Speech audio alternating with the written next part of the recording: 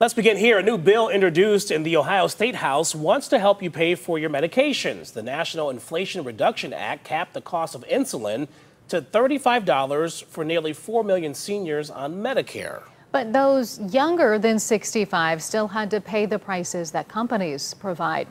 Columbus Bureau reporter Morgan Trow shows us how personal stories, though, may change the law. Medication prices are rising. According to the American Diabetes Association, the total cost of insulin and other medications that manage blood glucose levels increased by 26% from 2017 to 2022. The average price in America is $99. But the need for the drugs hasn't changed. I had to work full time to make sure that I kept my health care, and then also went to school full time, and really had to debate sometimes between either tuition or food or different just life expenses and insulin. Type 1 diabetics like Manira Abdullahi have pancreases that don't create the insulin they need to survive. She found solace in her colleague, Thomas Hall, who also has type 1. Both realized they want to help out people who suffer the same condition. I've got a bill to cap insulin. Do you want to team up?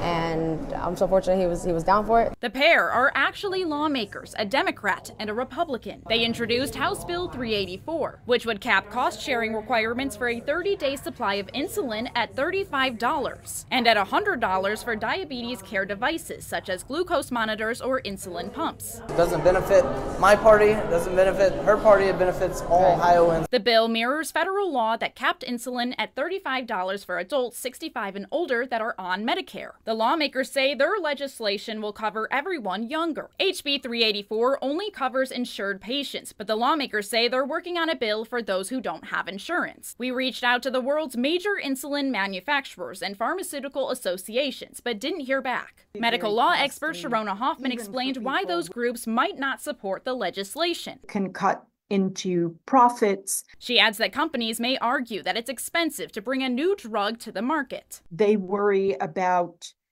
whether or not they'll be able to remain profitable if we have a trend of increasing price limitations. Cost to them is about $5, and so it being an average cost of $99 to average American and more for some is unacceptable. The bill will continue to be heard in the coming months. At the Ohio State House, I'm Morgan Trow reporting.